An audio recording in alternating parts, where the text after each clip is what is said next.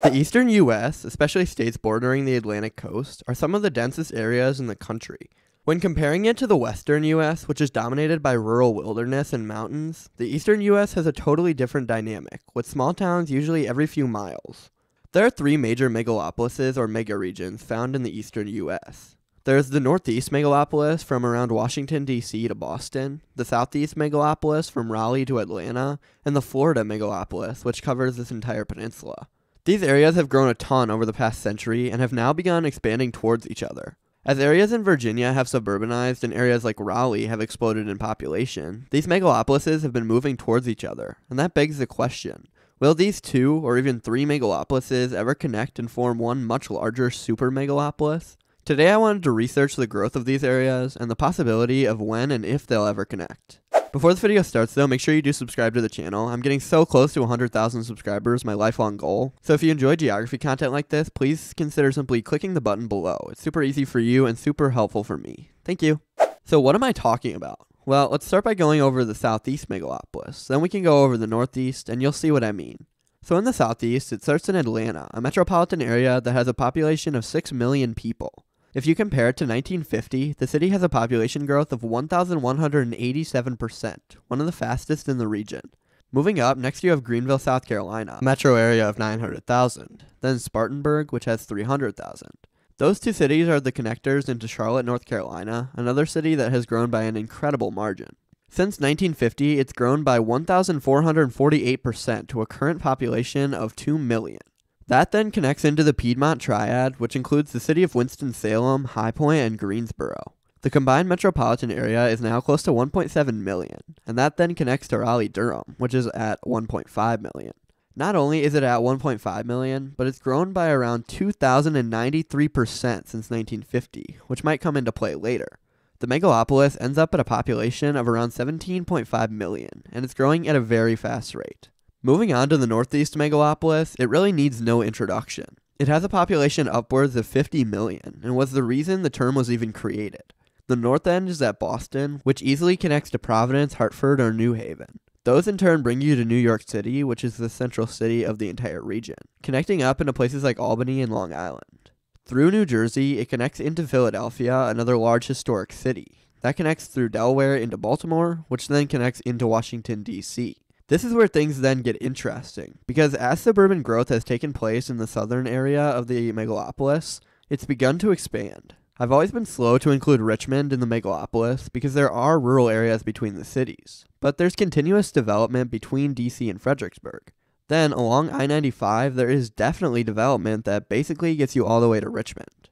So now let's say Richmond is considered part of the Northeast Megalopolis. This may be where you believe the Northeast Megalopolis ends, but continuing with the region's suburban growth, it moves a bit to the east into Providence Forge, and then you can absolutely argue there's development into Tohono and then Williamsburg, and guess what guys, now we're in the Hampton Roads. So suddenly, just by looking at recent development, we've just expanded the Northeast Megalopolis 180 miles southward into North Carolina, and that then brings us to our current situation. Quickly, I want to mention that I'll talk about Florida just a little bit later, but it's farther away from connecting and it's a different situation, so I'll leave it for now. Our real question comes from this 130-mile gap between Raleigh, North Carolina and the Hampton Roads in Virginia and slightly into North Carolina. That's not that large of a gap, and as we saw in the situation of the Northeast Megalopolis, suburban expansion can shrink these gaps. This is entirely possible, right? Well, the first step is looking at the two main metropolises and how much they've expanded towards each other. In Raleigh, the farthest you can go back in the satellite imagery is 1984, but that tells us a story. At that time, the urban influence only stretched to around Knightdale in the west, if even that. Present day though, it's expanded out to around Zebulon or farther.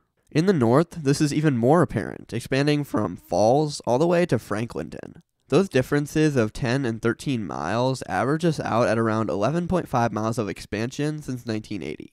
This can be backed up with statistics like that of Knightdale's population, which was around 2,000 in 1990 and 20,000 in 2023. Wake Forest had under 10,000 in 1980, and it now has 54,000. Now that the suburban expansion has gotten to Zebulon, we see the same thing starting in 2015, with the city's population nearly doubling in 10 years.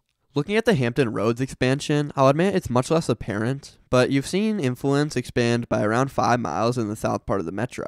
In the west part of the metro, Suffolk is a very suburban county, and it's seen some massive growth since, guess when, 1980, nearly doubling in size. So with that, we've proven that the two main cities have expanded towards each other by anywhere from 15 to 20 miles. But that doesn't cut too much down of the 130-mile gap. The only real way we do that is if the entire area in between grows enough. But that brings us to a sad truth. Looking at North Carolina's population growth map by county tells us the exact opposite of what we'd want to see for the two metro areas to connect. The rural areas between these two cities aren't just not growing, they're declining.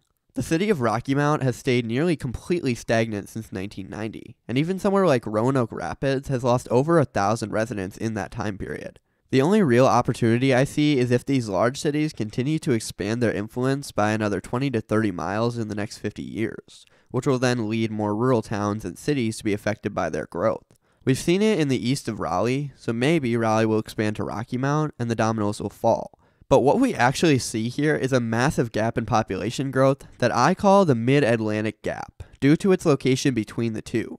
Yep, this is a new term I made up, please everybody use it. The gap is single-handedly stopping these two megalopolises from merging, and I don't see this changing anytime soon unless we see a big change. Now quickly, what about the gap between the Southeast Megalopolis and Florida? This gap is even larger, but both of these regions are growing quickly. You might think that the area that needs to be filled is from Atlanta to around Gainesville, but I'd say the best possible connection is from Greenville, South Carolina into Columbia into Charleston, which can then cut down the coast.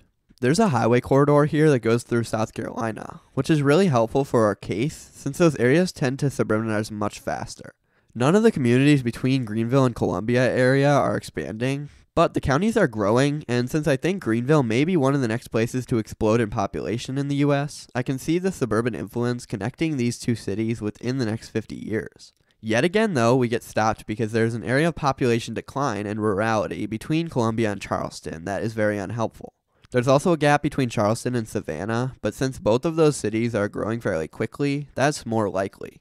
I think for these two megalopolises to expand in the next 50 to 70 years, it would most likely take massive growth along the coast that is already ravaged by hurricanes, so things don't look good. So that brings us to our conclusion. The Mid-Atlantic Gap, which I'm hoping catches on, disconnects the Northeast and Southeast Megalopolises. This area will likely disconnect them long enough into the future that it's not worth looking forward to. Furthermore, the disconnect between Florida and the Southeast Megalopolis is small, but it likely won't urbanize to the extent needed. This leaves us at a sad ending. But let's just enjoy the rural areas in the US while they last. This may not be a permanent thing. Thanks for watching.